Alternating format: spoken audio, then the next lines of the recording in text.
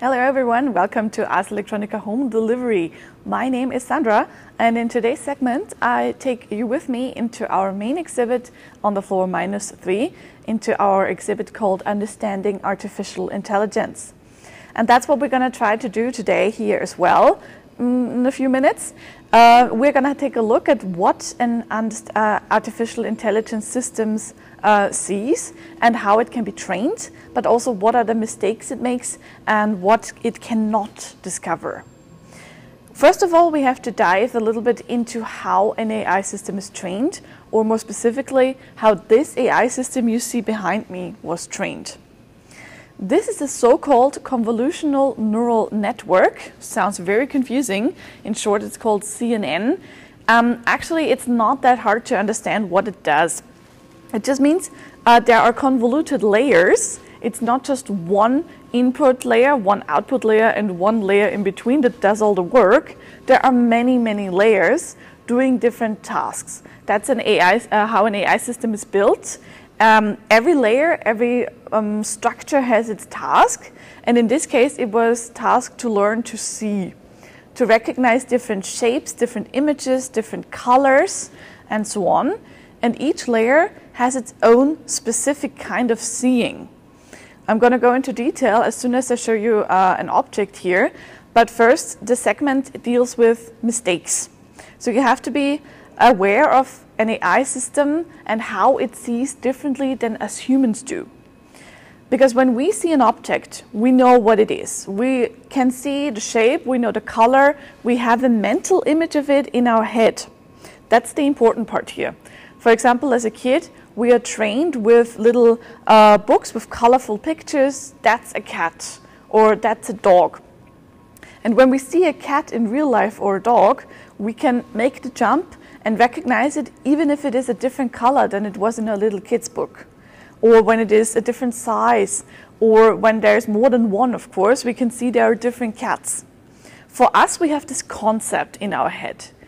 An AI system, as smart as it is, cannot do that. You can teach it how to see, you can teach it how to recognize shapes, but it will never have a concept of what a cat is. It just recognizes, for example, the ears, the face, the fur, and the color, and so on. That's very important to remember here. Now, let's take a look at how this CNN network works and how the layers work. I've already given you one example. We have many here at the table to try out. And the first one I want to show you is a classic cab we know from movies, or when we go to America, we see them everywhere, especially in New York, where this taxi is from. And it's a 2D image, so it's flat. We know it was, that's also important. I'm gonna tell you in a second why. But first of all, let's take a look at the layers, what this network does with the input information we've given it. So the input is the picture, the two-dimensional picture. That's the first it sees. And the first layer is tasked with recognizing forms, lines, structures. As you see here, it's also shading it differently. Every layer is shading it with different forms of gray. And the first one is just trying to make out certain colors, certain patterns, and certain lines. Then it goes deeper into the second layer, where we also have forms, but it deals more with connected forms already. So that's important. First of all, it's single dots and lines. Then we have connected lines.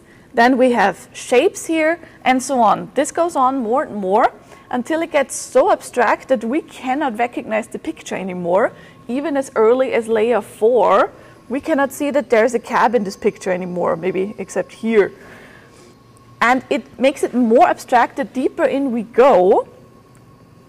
And here's where it gets interesting, because it breaks it down into each single pixel. Pixels are, for us humans, something that we don't want to see on the screen necessarily, because it would mean the resolution is not that great. But for an AI system, they are the most important part. So when it only sees pixels, it can analyze it in a depth that the human eye can never do. And that's what makes it so great for analyzing things. So when we look here at this layer, that's layer 16, we see that there are 1,000 dots. You just have to believe me. this AI system was trained to recognize 1,000 different objects. And the highlighted ones you see here are the ones where it is most sure that this is the correct answer. And it's also interesting that more than one dot is illuminated, because an AI system would never tell you for like 100%, I'm sure that's a cap. It can go up to here to 99 point something %, but it will never say I'm 100% certain. Because there could always be different factors that influence the decision of the AI, although decision is a big word again, because it just can make its assumption based on what it's learned and how it was trained. Like I said, it does not have a concept of what it sees in his head. Right, so that was just to give you an introduction of what it can do, and now let's look at some mistakes, which is also quite interesting here at this station, because we see the results it thinks it could be, and there will be some pretty hilarious ones, believe me. And just one word to this installation in general, those 10 screens are actually unique in the world. Our very own FutureLab designed this system because normally you would not be able to see inside an AI system like this. We have all those layers that do their work in the dark, basically. That's why they're also often called hidden layers, and they're invisible. But our team at FutureLab managed to really make this invisible process visible. Just a few side notes. Let's get back to the table with our samples. So the first one we did was a taxi. That was pretty easy. Let's do a different one, an animal for a change. Let's put here this nice gorilla. It can recognize it, no problem. That's pretty simple. It's a standard picture. We know gorillas, how they look like. It knows the shape of the gorilla's face, so it's pretty certain that is a gorilla. There are also no distractors in this image. What is a distractor? For example, if there would be like a color that would not mix at all with the natural surrounding of the gorilla, it would totally throw off the result. So, for example, if there would be like a purple scarf next to it, it could be that it would not recognize the gorilla appropriately. There was this special case with a very early AI system where scientists believed they already made a major breakthrough. They had pictures of different tanks, of American tanks and Russian tanks. And the AI system was tasked to sort which one is which. And they thought the AI system was so good. Almost every time it got the correct answer. But then they realized they trained it the wrong way, in the most hilarious way, actually. So what happened? How was the picture taken when it came to American tanks? It was most often taken with buildings in the background, with roads and greenery. And the Russian tanks were photographed mostly with snow. So what did the AI learn? It did not learn to recognize the shape of the tank itself, but the surroundings, the background, and it recognized snow, and it meant, okay, snow means it's a Russian tank. So we have to be careful not only what the picture itself is, but also of its surroundings. That's one issue where you can mess up how an AI learns. Another one is when you change what it is shown. So we took 2 2D pictures here, but we also have 3-dimensional objects here. And I want to give you an example of how well it can do with such an object. You've seen it like this, it's a toy. Let's put this one in front of you. So it's pretty certain that is a zebra. Very good. It recognizes the shape, it recognizes the stripes. Even when I turn it around, it's still pretty certain that's a zebra, because it probably trained from different angles to recognize it. Let's try it from the back just for fun. Now it gets interesting. So what happened here? All of a sudden it says it's a black and gold garden spider. How is that possible?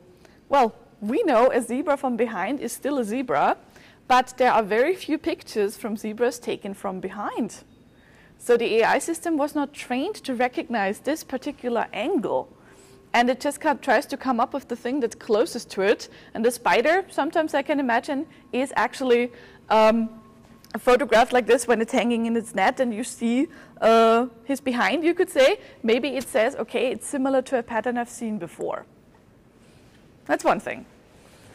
Okay, let's look at another one. We had a little fun here with our little polar bear to confuse the AI as much as possible. So from here it looks like a normal polar bear, but its head is tilted this way. So let's see, if I put it like this, what the AI will see. Okay, it says toy poodle. Interesting, because a poodle normally is white, I would say, or it's a common color. So it's a little bit confused, but it focuses on the color. As soon as I turn it around, though, it says it's a tiger or a tiger cat. Why? Because it's confused. It does not know the stripes do not belong on this animal, so it tries to find something that it is familiar with. So that was just one more example. And the most fun one I saved for last. When I put, for example, my hand in front of the camera, look what it says. It does not recognize the hand. It says Band-Aid. How can that be? It's an interesting story, actually, because when you look at commercials, for example, for Band-Aids, where are they most of the time? Where are they applied? Well, of course, to the hand, when you have a little cut, for example.